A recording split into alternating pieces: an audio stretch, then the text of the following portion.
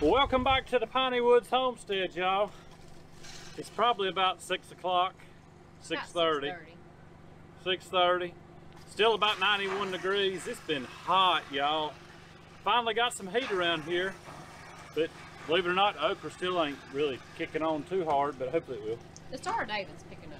So. Yeah, we actually fried some Star David last night. But we're gonna take care of the pigs. We're on piglet watch. Dixie is due Saturday the 28th. I believe that's when y'all should see this video. 29th. Saturday the 29th. You should remember that date because it's Kyla's birthday. Yeah, it's Kyla's birthday, and y'all, I'm wore out. I've been working with the Bland Man. We've been clearing a lot for a person, building a house, and thank God for air conditioning and the excavator. Thank God for that. Guys, we're gonna get down here and take care of some critters and bring you along with us. Thanks for stopping in at the Piney Woods. Hit that like and subscribe if you haven't, and if you have, as always, y'all, we appreciate you. I'm sure by now you can tell that we are on the gator. After $19 and some new plug wires, she's purring like a kitten, y'all. Thank goodness. I know, because Felicia's been dragging that cart down to the garden every day. She's picked like 100 pounds of tomatoes this week. We're up to 150 in 6 days. That's a lot. We're gonna stop at Dixie first. But y'all, I'm wore out. I'm hot, I'm wore out, both mentally and physically. But she's knocked her water barrel off. I don't know if you can see it in the distance. Y'all, we've never had an issue with that in 5 years of raising, well, 4 years of raising pigs out here. And my intention was, well, I'll tell you when we get out. Apparently she got bored last night because it was like that this morning. See, y'all, with all the heat and the work that we've been doing, things get behind. This water barrel fell off the center blocks. Yeah, she pushed it off the center block. Because she's rooting it around. And we've never had pigs do that until as of late. So the plan is to get a platform built with a lip around it so they can't knock it off. But she can still get water out of it, so it's no big deal. Move on down here to Dixie. Would you like to tell the folks why you had to go back to the feed room? I'm not talking to you. Come on, go ahead. Tell them why you had to go back to the feed room. Because you gave her the chicken feed. So I had to go back and get more. It's hard to find good help these days. It's ridiculously hard to find good help these days. Y'all, this is the last round of Sussex that we hatched and brooded.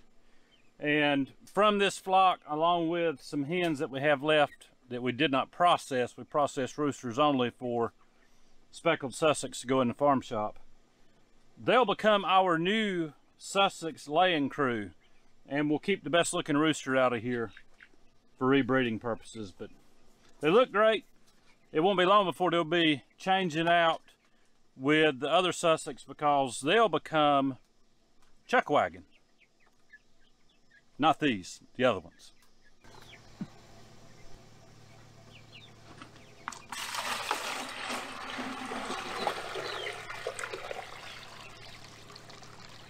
Y'all had something I was gonna say, but honest to goodness, I can't remember what it was. It seems like the hotter it gets and the more wore out I get, the shorter my attention span is, and then you short circuit. I short circuit. Lisa says something, I forget what I had on my brain. But chuck wagon, that's where I was going, is chuck wagon. We have been selling every bit of the ground Ranger breast and thigh patties that we can produce, and we're out of them other than like one pack. No, we're out of them. We're out of them until our next flock of birds, which will be end of August. Yeah. We get them, so it'll be a while. We've got plenty of chicken, just bratwurst and that have just seemed to sell really quick. So we will have chuck wagon, and that's totally different. It almost tastes like beef. I guess it's just because it's older hens, you know, 3-year-old hens, 2-3-year-olds. So. Well, I think it's also because of the mixture of every part of the meat, not just. Yeah, it's whole bird. We debone every bit of it, and it's just really good. It tastes and looks like beef.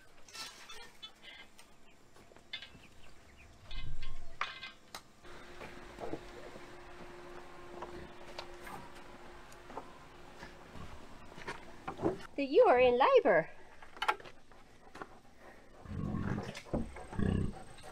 I believe she is.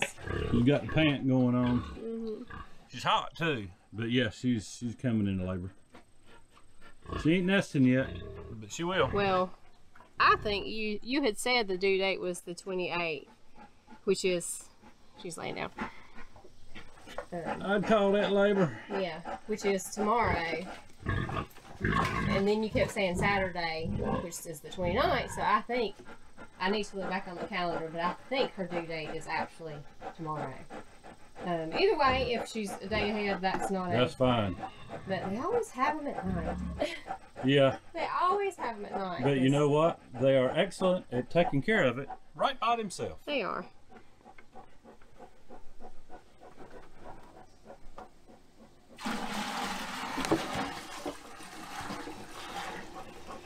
I don't know if the camera is picking up her panting, but that is a sure sign of labor. And her laying down, and she's getting a little agitated with me being here. So we're going to feed her. She probably won't eat anything tonight because they tend to go off feed right before they deliver. But she's got nice, clean, dry bedding up in here. Plenty of cold water. She's a good-looking hog, y'all. Should have some good-looking pigs.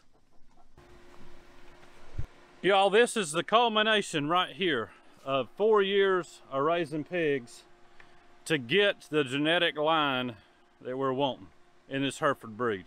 Dixie is it. She's been bred to a stud boar out of Indiana. I can't remember the boar's name right now off the top of my head. I can't remember either. But he's a hoss of a boar, and she is expressing milk. Well, not expressing milk. She will right before she delivers, but you can tell that she's bagged up. Everything looks great, y'all. She's nice and clean because we put her in here about 3 days ago. And she's settling in, got fresh shavings, everything she needs to make a bed.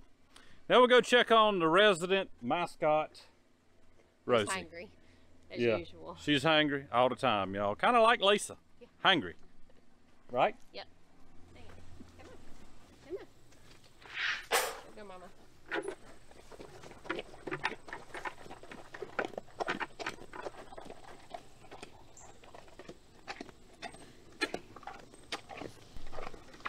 For any of y'all that are new to the channel, if you don't know, Rosie's our mascot.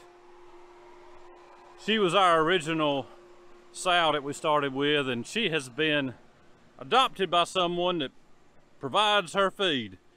So she was going to be sausage, and she still may be at some point in time, y'all. But for now, she's our mascot.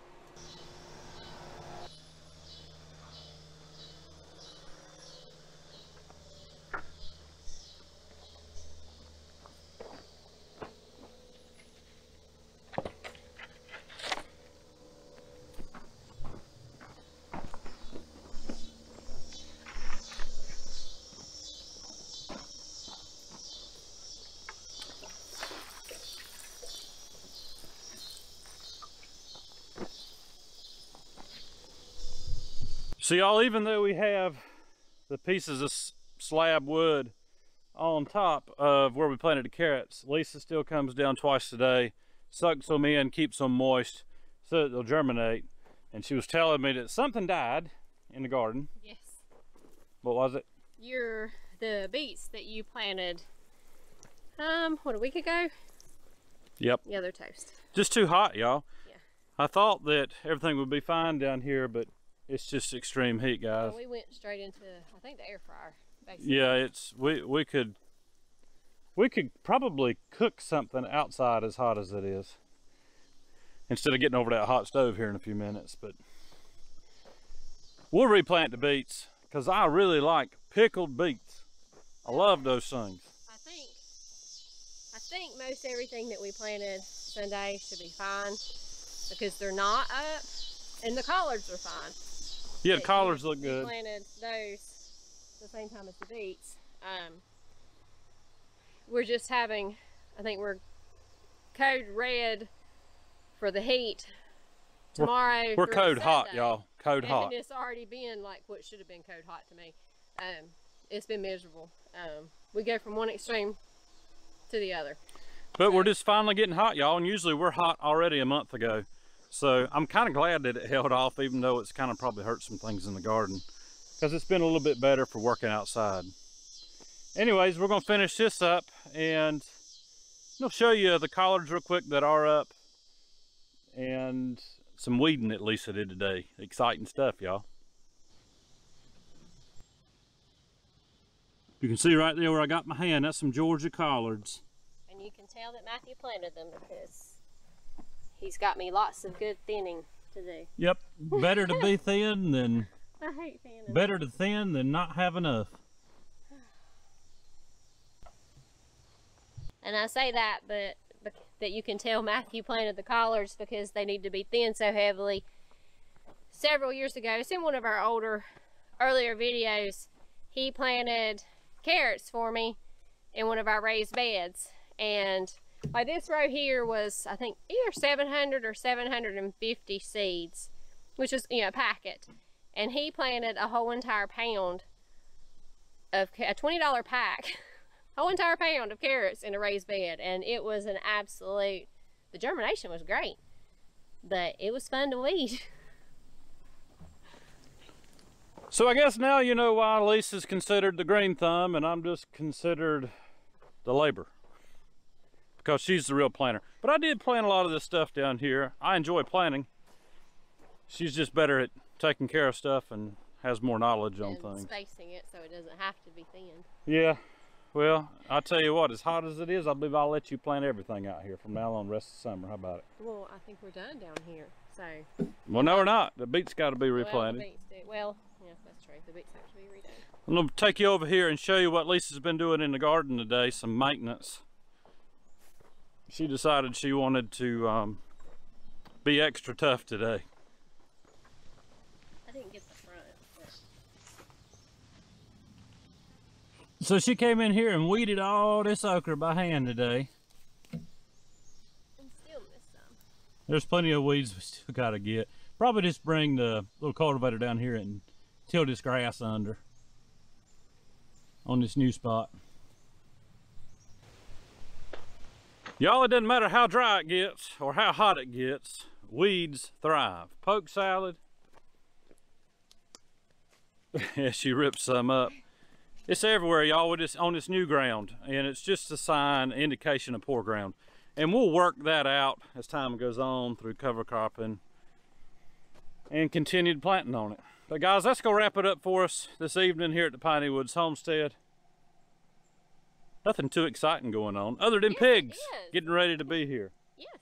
And lots of sweaty chainsawing and pushing trees with the excavator and decking logs, and got a whole lot of logs that are coming back here to be milled, y'all. And somebody's got to get back on the splitter. Somebody's got to get the splitter out so I can get back on the splitter, but not while it's 5,000 degrees. Yep. So. A couple of y'all have mentioned volunteering and coming out and doing some work, so I think it's probably a good time to have y'all out. Guys, y'all have a good day, a great week. Lord willing, the creek don't rise too high. We'll see you on the next one.